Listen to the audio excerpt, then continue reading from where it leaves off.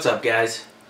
So today I'm going to do some unboxing of my Ryobi 18V straight finish nailer. It's a 16 gauge nailer. Got this from Home Depot. I think it was like 150 bucks, something like that.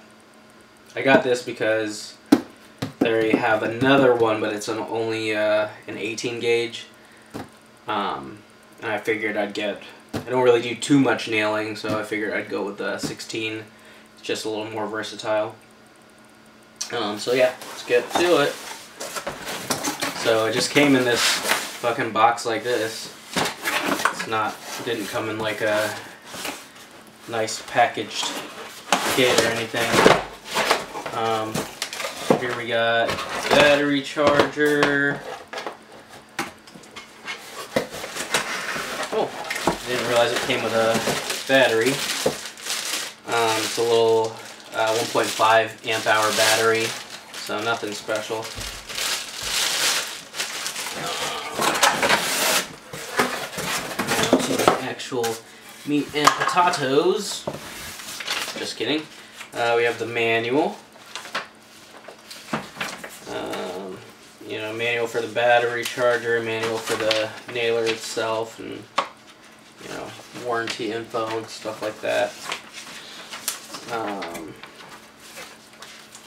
So yeah, I'll look through that later. And then we have the actual nail gun. It's a little heavy. Like I said, I don't nail too much stuff, so I don't really know if this is, heavier compared to an air tool or not, but yeah, this is it. So probably do a little bit of a demo for the features, and got a little project I'm working on that I'm planning on using this with, so we can test it on that. Not a big like Ryobi tool guy, but this was the cheapest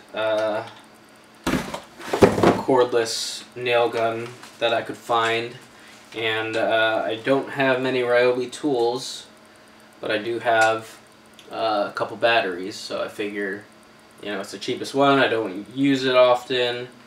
Might as well make use of my batteries as well. So it's compatible with 16 gauge nails, obviously, that are 3/4 of an inch in length to 2.5 inches in length. So let's try her out. Alright, so this is just going to be a quick little demo. Got my nail gun, got a freshly charged battery that it actually came with in the kit that I bought. I got a scrap piece of wood, and I'm just going to drive a few nails. Not going to do anything special. I'm just going to kind of show you guys how it all works. So I've got 3/4 inch piece of aspen, so it's pretty soft wood, and I've got a pack of nails. It's just a little variety pack of nails, so probably just going to do the 1.25 inch nails here. So yeah, so basically you just kind of slide this guy. There's a sort of lock button right here, if you can see it. I'm just going to basically pull this guy down, make sure this thing locks in place, and then I'm going to place the nails in through the back. Just going to feed them in like so. Okay. Just going to let the nails fall. So once the nails are in there, I'm going to flip that switch back down, and then let it slide, and it's basically pushing up against these nails, so it should drive them.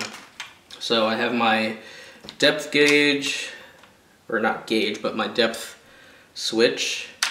So I'm going to put it somewhere in the middle.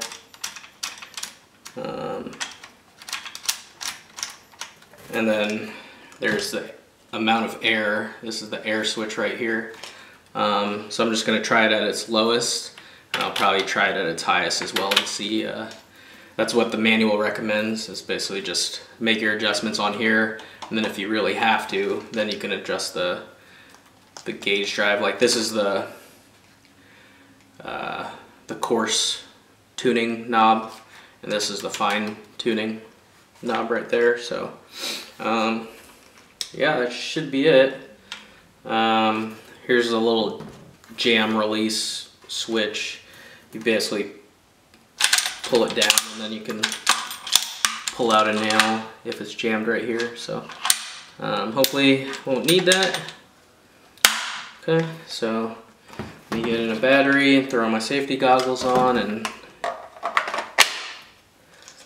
get going. So I've got two 3/4 inch long pieces. Just gonna nail these guys together. So again, this is at the lowest setting. Let's actually set the drive depth, oops, a little bit less. So, okay, and again, these are 1 1/4 inch screws. So this is at the lowest setting for drive depth, and it's at the lowest setting for air. So let's nail this guy down. Okay, so that worked. That got right through. Let's see how far it drove it. Okay, so it drove it all the way through, even past the top. So that's at the lowest setting. So yeah, I guess this is pretty soft wood, so it's to be expected, I guess. For funsies, well, I'm going to leave it at the lowest drive depth, and then I'm just going to bump it up to the highest setting. See how far this goes.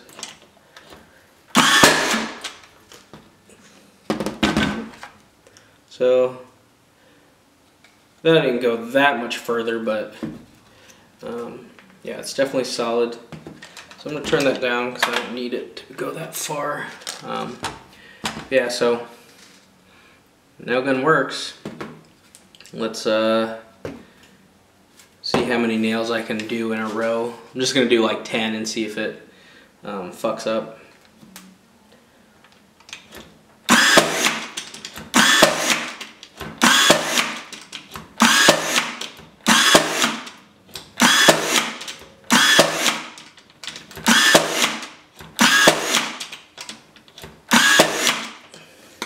I think that was like 9 or 10, but yeah, it drove all those pretty far.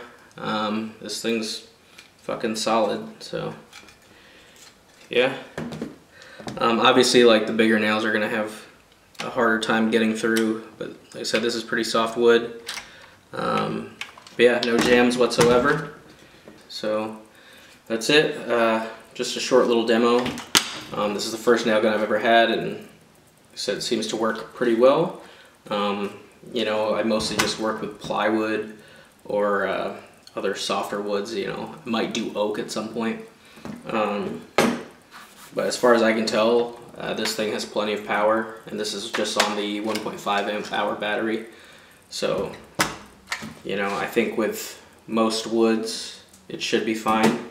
Again, this only is capable of doing up to 2.5 inch long nails. But yeah, I think for the hobbyist and just like standard, just average DIY guy, this gun will probably be more than enough. We'll see how reliable it is and how long it lasts, but I don't really use nail guns very often, so we'll see. But anyways, that's it. Thanks for watching, guys. Peace.